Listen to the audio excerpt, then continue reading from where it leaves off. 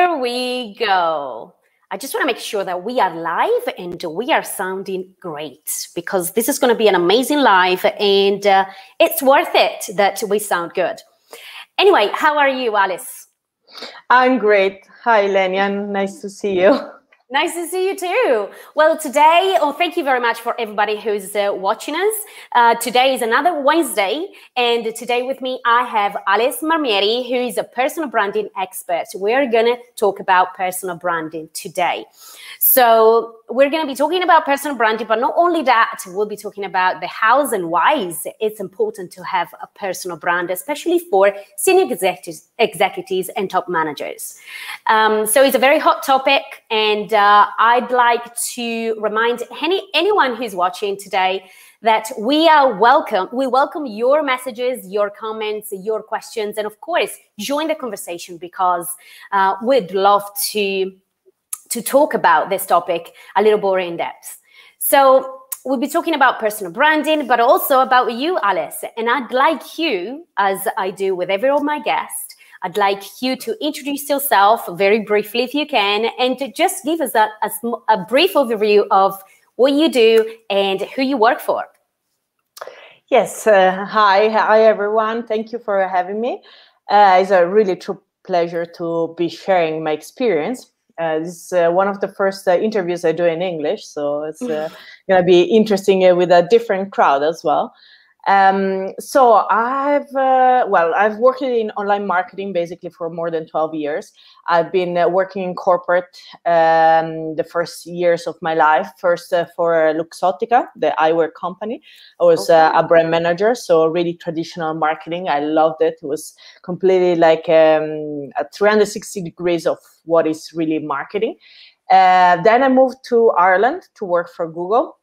And so I was an account manager there. I did, basically Google Ads for a while, and then specialized in basically all the 360 degrees products between Google Analytics, YouTube, Google Merchant. So really got my hands dirty on the product stuff.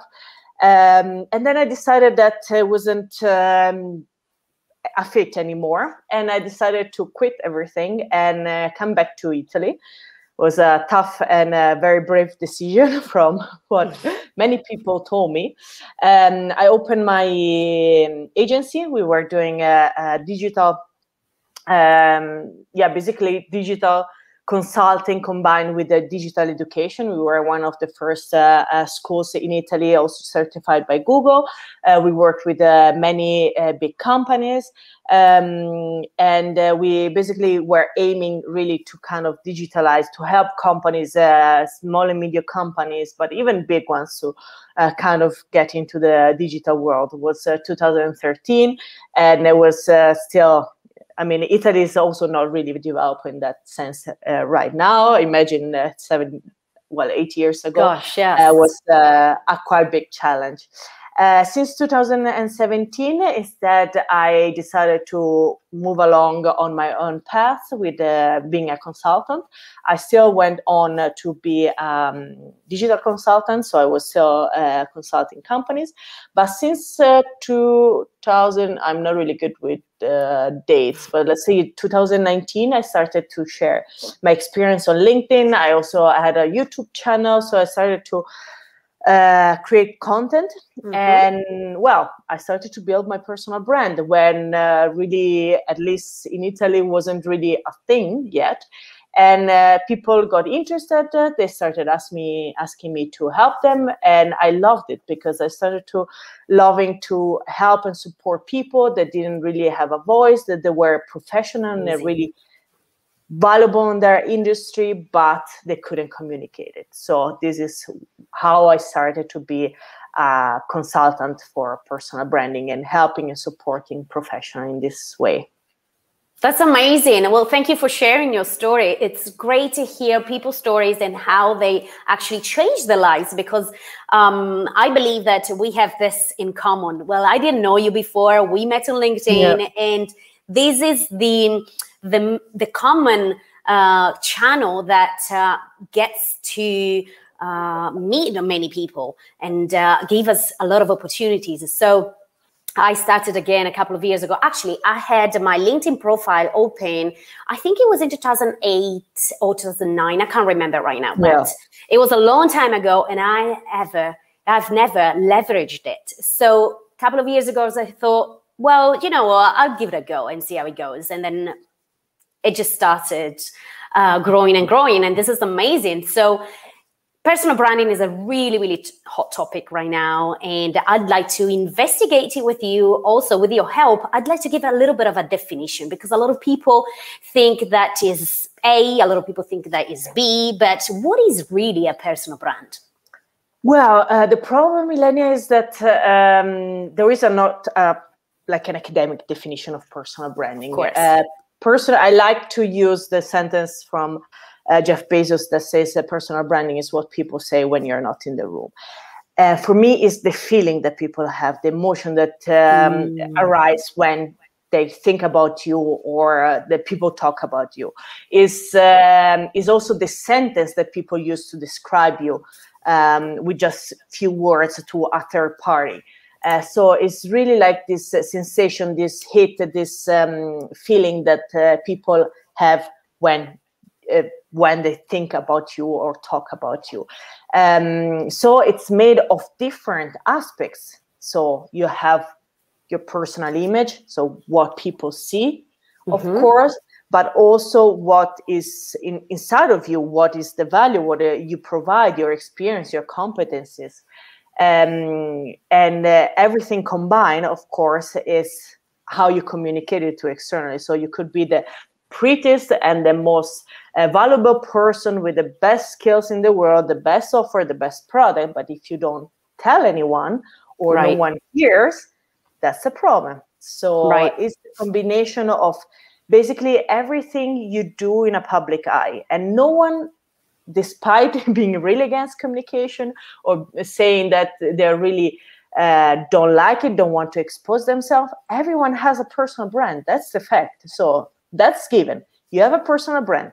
Doing personal branding is actually taking care of this image, taking ownership of the image that you convey to the other people, and making it your own. So communicating what you want to communicate. Not, of course, maybe kind of leveraging your strengths, not your weaknesses, showing what are your point of strength, but also exploiting the weaknesses, because people don't want the superheroes. They want normal people. They want empathy. They want people to relate. Right. Absolutely. That's a combination of really different aspects. That's why, Ilenia, of course, it's hard to have a definition, and people can see it from different angles. Well, I completely agree with you. And on top of that, I would also put values, because everybody in the world has values, whether it's more or less, but we all have values. So this is also the way that we communicate. So we don't only communicate business content, of course, in LinkedIn, but we also communicate what we believe, our values, our beliefs, which are very important. And this is where I'd like to connect also, because I talk a lot about customer centricity, and as you know, I'm writing a book about it. And customer centricity, a brand today really need to focus on its values, but those values they need to be extended and made external by the employees of the company, right? So in this case, as today we are talking about managers and business executives, so how those business executives are going to communicate with the public eye, whether are consumers or employees, how they are going to communicate those values, those brand values. And one of the ways I believe, then correct me if I'm wrong, it could be also a personal brand. So I'd like to ask you, why do you think business leaders really need a personal brand today? I completely agree with you, Ilenia. Values is one of the core that's on which that personal branding stands.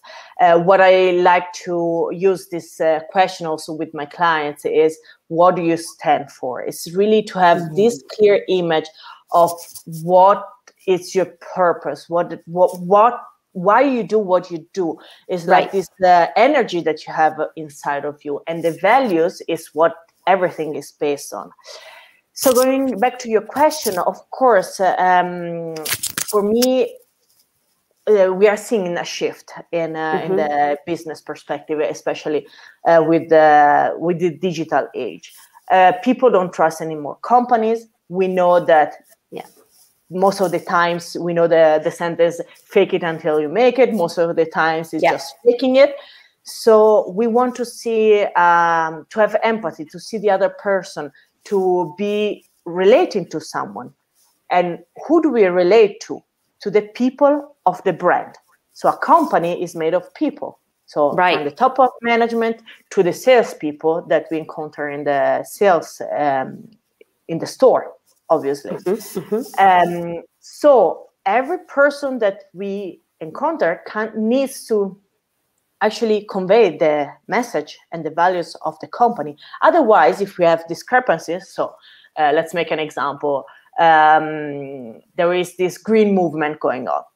And honestly, most of the times, consumers are skeptical because it's a marketing trend. It's just whatever you say. Yeah, exactly. Could be a trend. So you need to make sure that everything you stand for, everything you do among the product, the operations, the way actually your customer service work, everything needs to be linked to that value. It cannot be just a slogan. It needs to be actual intrinsic value that you provide. So the same is for how you treat your employees. If you actually don't value their experience, you don't value what they stand for, you don't value their work-life balance, but in your corporate side, that's one of your values that you stand for, this is a lie. So actually consumers are not gonna, they're not gonna believe you anymore. So the role of top management especially is to kind of align with the company's values and make sure that the top-down teams are actually aligned with the values. And from the top to the bottom, the values of the company are actually brought up to the consumer, because it's not going to be the top management that talks to the final customer. They're going to be the face of the brand on LinkedIn, for example. But then, there you go. Yes. Finally, they need to be inspired. The final, the salespeople that talk, or the customer service people. So top management have a really, really key role. On one side is to inspire the internal people, so to be of example internally, to bring up these values and make sure that also internally they believe themselves that these values are represented. And on the second hand, of course, bring them to the final customer, bring it to the public, to the stakeholders, because otherwise it's going to just feel like a lie. So they have a really, really big responsibilities on both sides. Absolutely. I also believe that companies really need to start humanizing their communication, because in the past, companies used to have this mask on, but also the C-suite executives used to have the same mask on. And we really need to start conveying those values, as you said, but also perceive the company and the CEOs or the top managers of the company as humans. So those humans really need to breathe and live those companies' values, and they really need to act as thought leaders in the field for either customers and employees. So for example, if I'm an employee of the company, I want to talk to that managers, for example, or CEOs LinkedIn profile. I want to see what they're saying. And of course, as an employee, we'll believe and will really feel that that value and that communication coming from that person, coming from that leader. What do you think? Yeah, absolutely. It's exactly the example that we convey to these people. So at any level, so it needs to be, people don't trust anymore companies, they trust people. So it needs to be a face. So from the founders, from the CEO to the C-level, of course, they need to put their face first. And this the face that they need to put up cannot be a mask, cannot be a fake face. It needs to convey their authenticity, where their failures, with their mistakes, because people actually don't want to have the ears. They want to have people they can relate to. Companies that convey their actual values, that they can trust for their children to build a better world. So the values are also shifting in the society. So it's really important that, of course, companies match those values. And you need to listen. You need to be able to also build a conversation. In which other context would you be able to have a conversation with a leader, a CEO? Social are that platform. They give that opportunity. So it's an amazing opportunity to don't waste money on endless customer research, while probably just going on your LinkedIn, making a live with your audience is going to solve all your problems. You're going to just be there and actually listen to the people, because they are there they want to interact. We are in a relationship, a kind of a society now, and marketing needs to be relational. So in anything you do, people need to be listened. Yeah, and what very true. Experience is actually exposing yourself. This takes courage, takes vision from the company, because obviously if it's a big company, it's risky, because you need to control it in some way. But I think controlling is actually the wrong way to actually do it in the proper way. You need to have people that are so linked to your core values, so representative of your core values, that they don't need to fake it. They just represent it. So they just need to be aligned with it. And then you need to trust them. So controlling is not the solution, but most of the companies, they actually start from control. Do you mean someone who is in charge of that CEO, for example, personal branding? Is that what you mean? Well, I know that for a fact that how does it work with big companies and social media? I'm not just talking about personal brand, just social media. Even if you're now with TikTok, with the stories, everything is kind of more quick, should be less polished. But I mean, most of the brands, especially in the luxury sector, but most of them, they always go through a really tough approval process. Gosh, so people, like, everything needs to be cleaned up and polished. It's not really, they're building up authenticity. But I mean, authenticity needs to be authentic. It cannot be built up. So you need to let and trust the people to have their voice and to be representing your company. So you cannot have marketing and PR and HR check every single thing that goes out. Otherwise, you're going to lose the power of the social power of personal branding. And then the authenticity and the values and the failures, what the message is supposed to convey, is going to be lost. Absolutely, I can't agree with you more. And there was an old saying, I'm a marketer as well. Well, I used to be a marketer, now I do customer experience. And back years ago, there was a say that people buy from people, not just buy purchase products, right? I'm not sure if you remember, but it's still valid, isn't it? It's absolutely still valid. So before we started, I was researching some statistics that I always love. You know, I'm kind of like a data person. So I'd like to read them to you because I believe that they're really interesting. So this has come from Forbes, and it says 82% of buyers are more willing to place trust in a company when the C-suite is active on social media. Wow, that's amazing. 82% of consumers, which is basically, it proves what we are talking about right now. Yeah, absolutely. It's a really interesting, it's a quite high percentage, honestly. I think it depends a lot on the product, on the industry. Absolutely. Yeah, of course, yes. But since we're on LinkedIn, especially for B2B products, we saw it among each other. I mean, what do? We both check out thoroughly our each other's profile, because I mean, even the people you interact with are important, and they're building on your personal brand. If on this interview we say something wrong or something disrespectful, it's going to impact both of us. So Absolutely. It's really important that obviously we know we know the power and the risk of it.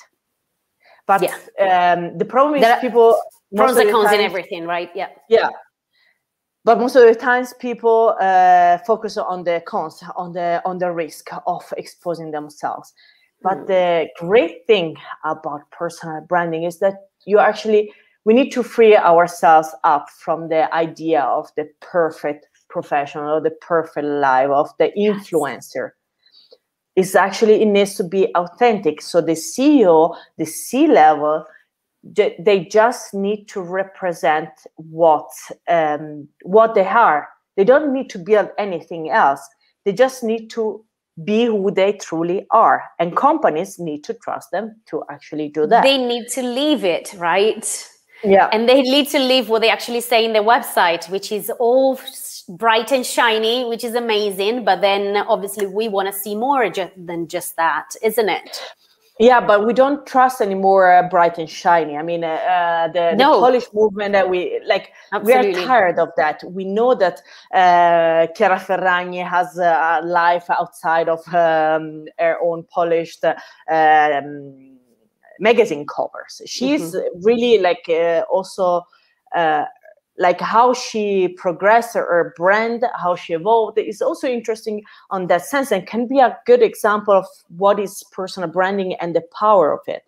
And it's especially, as I was saying, for B2B, I think the role of C-level executive is really extremely important, because we want to trust. I mean, at a certain level, certain companies are not even companies anymore.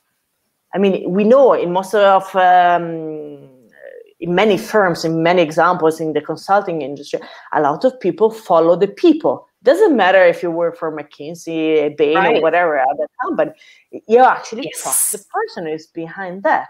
So once the person leaves or goes in on its own, people are going to follow. And that's the same in the investing world. It's not the brand. The power is in the people, because they are the face. They are the actual product in the end, honestly. I completely agree with you. Completely agree with you. And I'm a consultant as well. And the reason why I get, and I'm sure so many other people get more or less opportunities, but the reason why I get so many opportunities, whether it's speaking engagements or clients or whatever opportunities I get, is through the power of this channel that I admire so much, and is LinkedIn, right? But also putting the effort there, not just going there and visually be there with a selfie or just putting content now and then, but it being constantly be there, right? So I'd like to steal a few tips from you. If someone would ask you, how do you build a personal brand, right? From an executive level person, how would they do it? Well, here on the executive level side, we have a bit more work to do, because on one side, the first step is being aware of who you are. What do you stand for? What are your values? So exactly who you are. You need to understand the strategy behind. So who you are and who you want to be also, because maybe it's also you want to build a personal brand that stands for something that at the current moment you're not. So this is the basics. But at this point, we need to combine it with the company, because of course we cannot go in conflict. As I said before, it's important that the values of the leader are the same of the company, obviously. So the communication is authentic. We are not going to lose any, and we're not going to lie, and we're going to actually bring the actual value. So at that point, we need to find basically an intersection between the two. What does the company stand for, and what does the leader stand for? I would say if we are talking about a bigger company that needs to build this strategy overall with their, let's say, top management team, it's strategic also to kind of identify different leaders that stands for different values, different concepts, this different different principle that the company wants to convey. So in this sense, every leader kind of has its own different segment to convey, or this different voice to bring up to the table. Because of course, personal branding kind of answers two questions. Do we like this company in case of this brand? Do we trust them? Do we think that it can actually solve what or give me the value that they convey? And the second is, do we like it? Of course, if you are a personal brand, people can like you or not like you. The first mistake you can do is to wanting to be liked by everyone. So you need to stand on your feet and say, okay, not everyone can like me. So, but this is who I am and what I stand for. And for a company, of course, companies want to be liked by most people. So it's also strategic actually to build different characters after the leadership team in order to have people that represent different and attract different types of clients. At this point, of course, we already introduced the topic. It's to identify the clients, the ideal client that every character kind of serves. And in these terms, of course, it's important as any kind of business plan that you need to know the offer for that specific customer and the value that you provide to them. Then what I normally do is to kind of combine these two elements. And now it's important that everything put together, you build your positioning. So we put up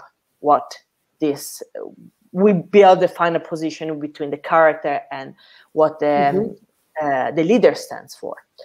And then after you have the strategy, so this is this strategy can be brought up on LinkedIn, can be used on whatever social media or any platform.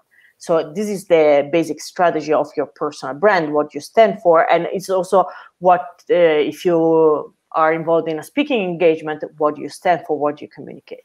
So at that point, you start communicating. So you need to know the platform, you need to build up the content itself. And at that point, basically the strategy is to be aware, of course, of, as we said, of your ideal client, but also that not everyone that reads your content is on the same customer journey, on the same phase of the customer journey. Of course, there is someone that just discovered you, someone that already has the need, someone that is ready to purchase. So this is really important also, not to speak to your customer always in the same way. So building also a strategy for definitely for conveying that. Agree. Totally agree with you. These are the main steps I would say for a personal brand for top executives are.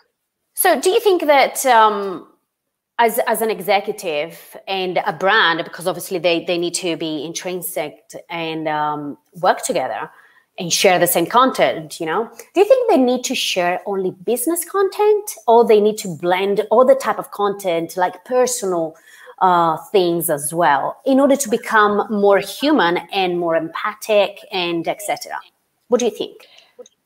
Well, if we leave it just to the business, it's just going to be a brand. So being a personal brand needs to be personal. So it needs to convey also something that is personal. They can be at different levels. It doesn't need to be sharing pictures of your family, obviously. It can be just your personal failures in the work environment. You need, of course, to define thoroughly what is the boundaries, because of course you also ask your employees, your leaders, to expose themselves. So it's important that it's something they are comfortable to share. But at this point, what is important is really to know that this is a key essential part of the personal branding. And people are not there to judge. Actually, being more vulnerable is going to actually help you to build empathy, to be more relatable to the people. Yes. And it's going to make your personal brand and the final brand of the company actually more effective, because this is actually what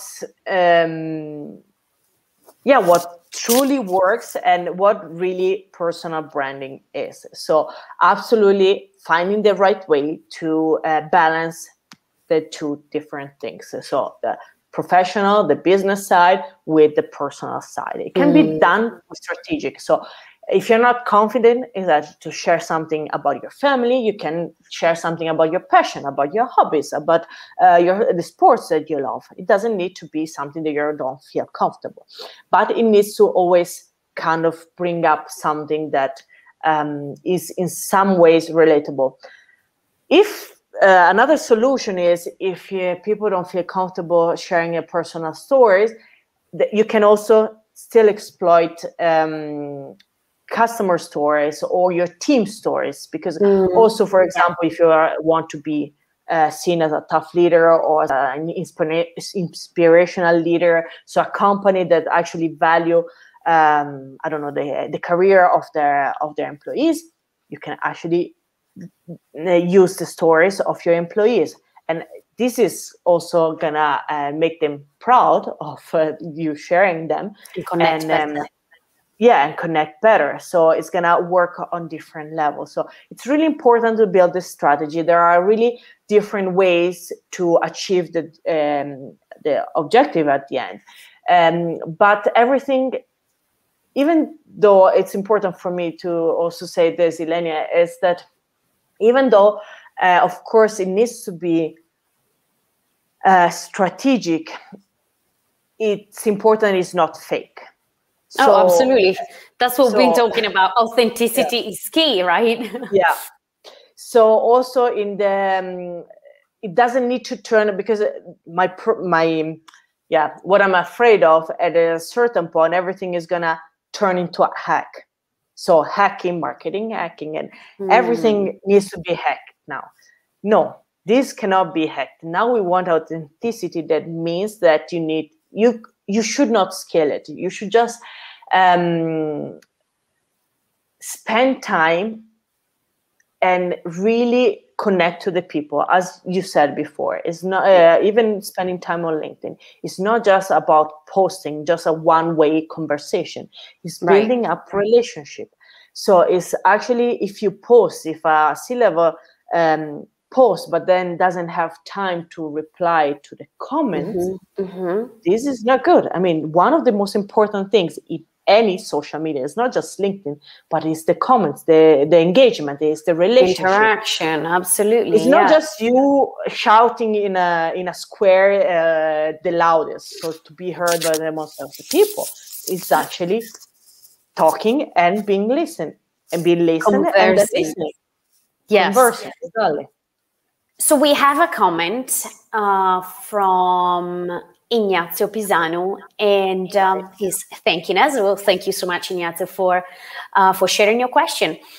What do you think about people productivization in LinkedIn and managers who don't have a LinkedIn profile at all? Let's break this down. So what do you think, Alice, about people who don't have a LinkedIn profile at all, and those people who productivize in LinkedIn?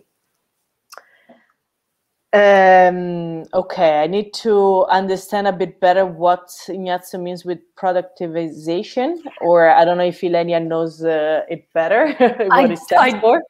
Don't know. I don't know what it might be. But yeah, Ignazio, please explain us what you mean by productivization. In the meantime, we can answer, what do you think about managers who don't have a LinkedIn profile at all? I come across with these people, sometimes. Obviously, it's as I said, I told you before, 50% of the time I work as a digital marketing consultant for a business, for a corporation, and it happens, of course, that I work and I look for suppliers or consultants or whatever. I mean, the first thing, I don't even open Google. Of course, the first thing is LinkedIn. If they Me don't too. have the profile picture, if they don't Yeah. have their experiences, if they don't communicate, if they don't, well, actually, most of the times I'm happy if I find the profile. There is a decent profile. So expectations are quite low. But people without a LinkedIn profile, it's really, yeah, I don't know. I don't want to expose myself too much, but it's a really important aspect to curate. Yeah. On one side, also for yourself, for your career, to build connections. It's the first thing. I mean, it doesn't make any sense to hide behind a social network. It's like your CV. It's like your your business cards. And people want to relate it. Why shouldn't you have a LinkedIn profile? Honestly, to build a nice, neat profile doesn't require so much time. To make it a bit nicer, maybe a couple of hours, but I mean, it's worth an investment. You build relationship. However, sorry, go on. No, the last thing was it helps you so much in building your network, meaning not just to change job or to sell more, whatever, but to find new suppliers, to find a meaningful conversation, to have people that you trust to actually find new suppliers. Because I mean, how much time do we waste on finding valuable and great suppliers? And most of the times, especially in B2B, it's word of mouth. If you don't know who to ask to, I mean, where do you start? And LinkedIn is a great platform to start this conversation and to have people that that you trust. I mean, in this year, I don't know what I would have done without LinkedIn in this year. I mean, for me, it was amazing. The relationship, the conversation I had, the self-development I built thanks to LinkedIn, because I met so many great people that probably... Me too, yeah. I couldn't even meet at when we had events, what happened is that, you meet someone maybe in a networking event, you talk to them 5-10 minutes, but then that's it. You need to, on LinkedIn, you really manage to spend time, also thanks to the pandemic, having maybe a bit more time to have this conversation, to kind of starting to know people at a deeper level. That is not just on the business side, but maybe also asking more about the passion, about what they like, what do they do, what are they struggle for and stuff. So what I was going to ask is, back on the question, what do you think about managers who don't have a LinkedIn profile at all, but whether it's managers or employees of a company, you know, some people don't like having a direct contact with social media or be constantly connected on social media, and you know they're a bit averse to that. So it can be difficult for a company perspective to push those employees to be there and to use their image in a way to interact with the world. So how can we do this? I have a grinch on my face because it's like, it's 2021. I mean, this is for me. It's, I don't want to say unforgivable, but it needs to be one of the prerequisites. It doesn't need to be something forced, as I said before. It doesn't need to be control. It needs to be, again, something that people obviously feel comfortable with. So also companies need to find the right way to incentivize it, to build trust, to make sure that if they screw up, if they write something wrong, they are not going to be fired. Because that's also the problem, because people are worried to be exposed, because then they're going to be punished, or they're going to be fired or whatever. I mean, it happens, of course. So it needs to be built a system where people are actually trusted by the company. And on the other side, also on the other side, I would say companies need to understand that there are different levels of digitalization and also comfort of the digital world. So they cannot pretend to convey the same message, the same trainings to all the levels of the companies. There are certain type of managers or employees that probably are less confident with the tool, and you kind of need to educate them in a way that makes them feel comfortable about sharing, being trusted, making them also understand the value that they can actually communicate and they can gain themselves in the company. Because I mean, there are I don't have the data with me now, but there are a lot of interesting research on how managers that actually stand on their feet on social media, share and stuff, how much more powerful they're actually in the company's conversation. Right, interesting. So it's even internally, one of the most effective ways to use personal branding internally is to build in conversation also internally with the company. Now, LinkedIn has this feature that the company page can actually kind of create a community for their employees. This is really a valuable message because interesting. Also, one of the biggest questions that everyone asks is, should I have a company page or should I just use my personal brand? How do people interact? But the fact is that if you have a product, if you have a communication that comes even from your brand, from your company brand, and is endorsed by your employees stand by it, they support it, they cheerful for it, and they are the ambassador of it, people are going to react much more effectively than just you being a brand and saying, oh, buy my product. So building a system where your employees are your ambassadors, from the managers to the actually employees, the lower levels, is actually what personal branding is all about, I would say, for a company. Nice, really good. So last thing that so Ignacio wanted to clarify what he meant by productivization in LinkedIn. He meant that in LinkedIn might be seen like products in a store, like people probably means like products in a store. Interesting view. I'd never seen this word before. So what do you think about it? I was almost guessing that could be it.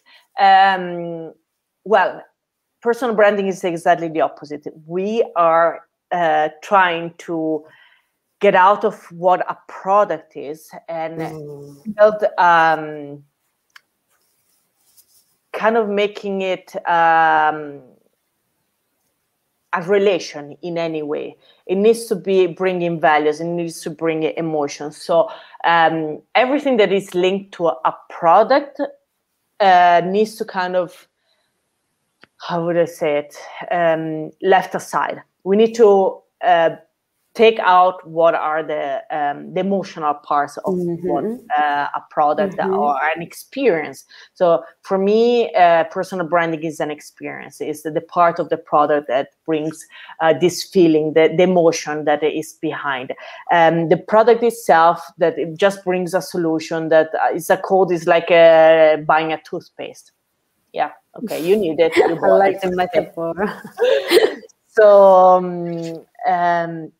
personal branding, and especially on LinkedIn, on B2B, cannot be the productization as Ignazio was we saying. have our e-commerce for that, don't we? Yeah, exactly. We need to build trust. We need to build the relationship. We need to be liked. I mean, the fact is, you need to be known and you need to be liked. Otherwise, people are not going to buy your product. Mostly, of course, your pricing point is not going to be the one of a toothpaste. So, of course, the emotional involvement in the purchase is going to be different. So it depends also on the product that you sell. If you're a salesperson for toothpaste, okay, maybe it's fine. But still, you need to bring value. And personal brand allows you exactly to convey that, to bring up your value, the perception of your value. And this makes also your pricing possibility to be higher, obviously. Of course, because it complements the product. That's what we want to do, right? Excellent. Do you have anything else to share with us today? Because we are closing down our live and we don't have any more comments or questions. So if you have anything else to share with us, any tips that you want to give away, then please feel free. Otherwise, I'm going to say goodbye to everybody and goodbye to you. And obviously, thank you as well. No, Ilenia, if I wasn't so clear in this conversation, but just to make a final point is that, I mean, the power of personal branding, it's really strong, and LinkedIn is an amazing platform for a manager professional to do that, to build a conversation. So don't think about it just in the utilitaristic ways of selling more.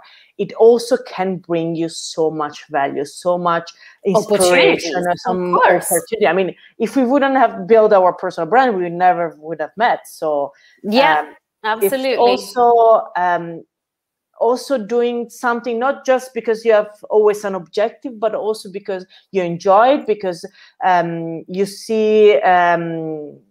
You enjoy it. You see that it brings value. It doesn't need to finalize it in a higher invoice or a higher price or more sales. It can just be to be and enjoy it. That's amazing.